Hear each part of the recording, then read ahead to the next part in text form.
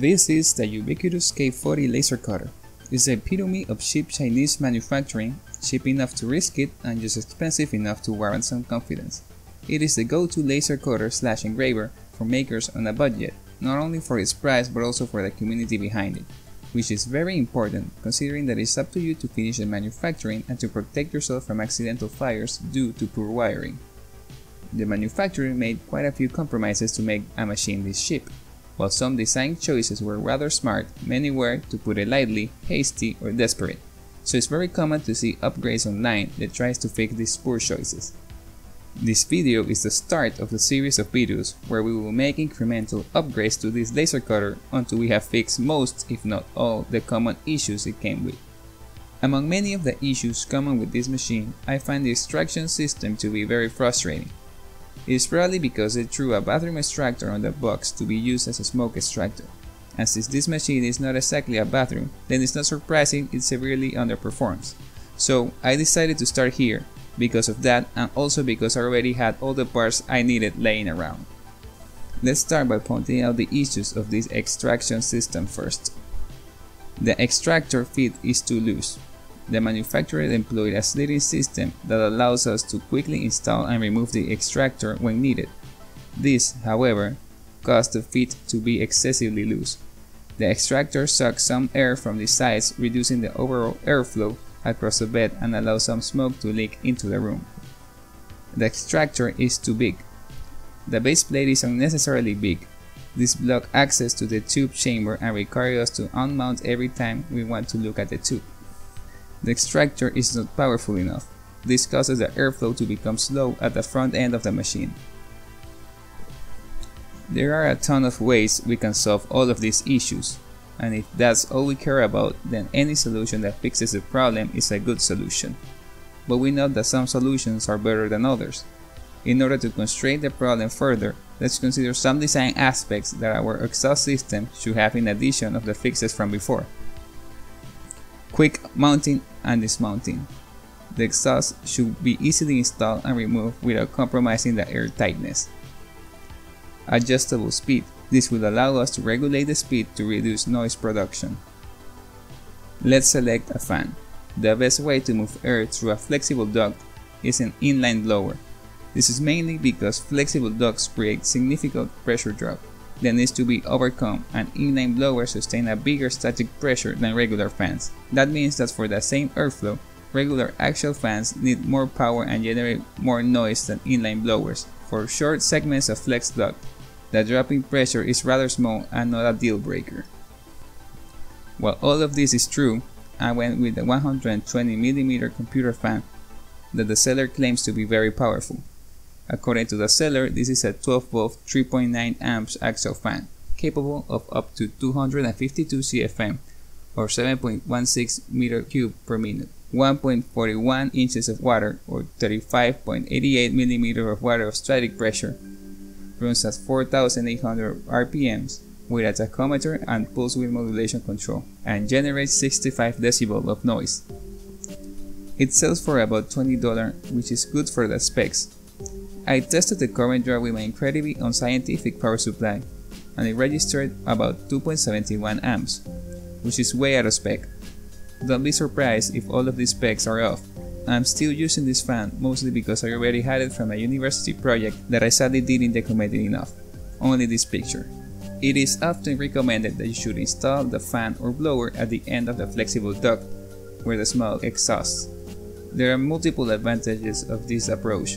Maintaining negative pressure on the duct is preferable practice when exhausting gases. Also, the noise will be further apart from the operator, and some claim that fans are better at pulling air than pushing air. Citation needed. But it's a huge inconvenience because firing the fan that far away from the machine requires you to install longer cable, and that can get messy fast. Even with all of these advantages, I chose to place a fan right at the exhaust hole of the machine, mainly because of the compactness and because it's easily reachable. So far, we've been ignoring the optimal design in favor for an easier compact design. This doesn't mean that our design so far is wrong, it only means that the design is somewhat inefficient in some ways, and that's a compromise I am willing to live with, making it a better design, even if it's an inefficient design.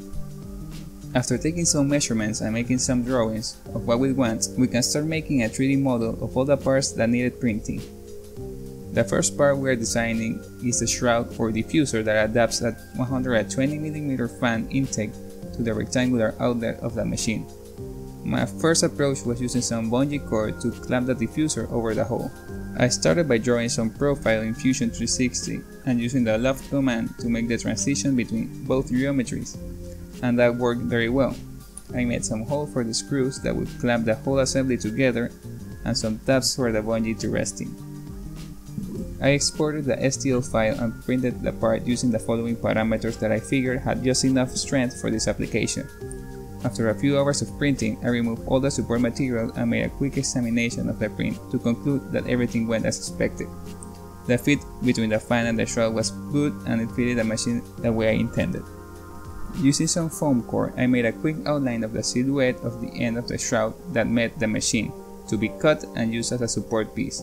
This restricts the movement of the shroud and serves a double purpose in aiding the quick installation and removal of the assembly. Using some bungee, I proceeded to install the part, just to realize that there is no way for this bungee to provide enough force to clamp the shroud in place. I had to redesign. My next approach was to make the shroud fit inside the outlet of the machine, and using some tabs to prevent the assembly from falling over. I modified the design to use 4 smaller tabs instead of 2 big ones to hold itself and made the shroud smaller to make it fit inside the rectangular hole. Printed, cleaned, and mounted a fan to it. Sadly, the mating piece of the shroud was a tad bigger than I expected, so I had to iterate again. After the appropriate modification to the sketch, the whole design adjusted itself automatically. This is the biggest advantage of timeline-based 3D modeling. This time the piece fitted nicely to the machine. It held the weight of the fan with no problem and it was easily installed and removed. The 3D model can be found in the project page linked in the description. Now we need to design the part that connects the flex duct to the fan. This part is more complex because we need to make a shroud that will adapt both geometries while also making the smoke take a 90-degree turn and exit to the side of the machine. This is to make it compact and easier to install and uninstall. Again, I made a loft from a square hole to a circular hole, then connected that part with a sweep of a circle that went around a quarter turn. This is the model I ended up with. It's significantly bigger than the other shroud and way harder to print because of the amount of support materials needed. I exported and printed the model, which lasted 7 hours using the same settings as before.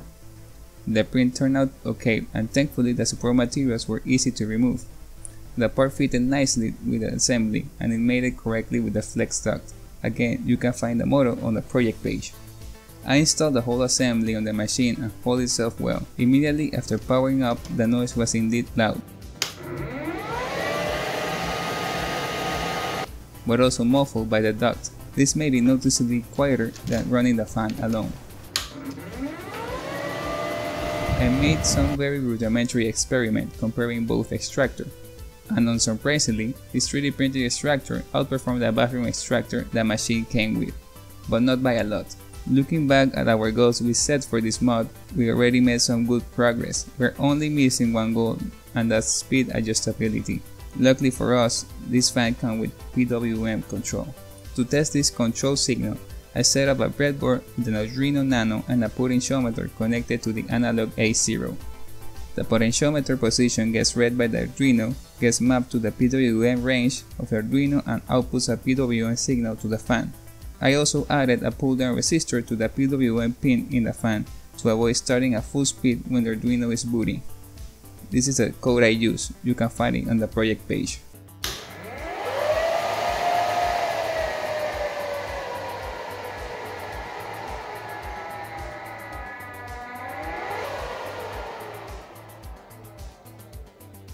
Experimenting with the setup, I noticed that the fan shuts down when the PWM signal is low enough. The fan will take a while before turning it on again once the signal is present. It seems that the fan needs to operate at a minimum speed to avoid a shutdown. Perhaps we can put the tachymeter in software. I haven't found a good solution for this. Moving on, I proceeded to install the fan and the experimental circuit to the machine and power it up, using my sketchy power supply. The fan seemed to run just fine and it regulated its speed just like on the bench. From previous experience, I remember that rastering images generates a ton of smoke, so I loaded a file I've used before to K40 Whisper. I placed a piece of cardstock on the bed and set the power to 20%. This percentage might not mean anything at all, and the speed to 200%, and began the raster. This machine is not terribly fast unlike others, but hey, you get what you pay for. The whole operation lasted about 11 minutes give or take. After it was done, I examined the results. Since we don't have a reference to compare it to, it was clear that a test with the old extraction system was necessary. So I set up the machine with the old extractor and rastered the same image with the same parameters. After a few minutes, the machine was finished. Comparing both results, it was clear that the changes were not that significant in this case. Both extractors caused sharing in the cardstock at the same place, and it seemed like the old extractor caused less. Although in this clip it's hard to see, the smoke generated with the old extractor was thicker than the smoke generated with the new system. This is probably because the old extractor pulled less air in and it allowed smoke to thicken up before it was extracted. Different materials with different operation will yield different results, and cardstock is the only material I had right now. Time will tell if this new extractor is any better than the old bathroom extractor. And when I finally gather enough data to show, I will surely share it in a follow-up video, maybe in a version 2. To wrap this project up, I made a small board with some variable. It contained everything it was on the breadboard plus a voltage regulator to transform it from 12V to 5V. This is to power the whole extraction system with a single 12V supply. To make it prettier, I designed a small enclosure in Fusion 360 and printed it on my 3D printer. The power is delivered by a barrel jack glued on the enclosure. Installing the assemble back in the machine completes this project. Looking back, we managed to hit all design goals for this particular hack for the K40 laser cutter. But we are not done yet with this machine, we still have a lot to fix. The project page of this video is linked in the description, where you'll find code, models, and high-definition images of the whole process. If you like this video, please remember to like and subscribe, and stay tuned for the next episode in this series. Feel free to check out my other series, where we are building a Wi-Fi enabled visual doorbell system. The next episode will be out soon, and I'll see you then.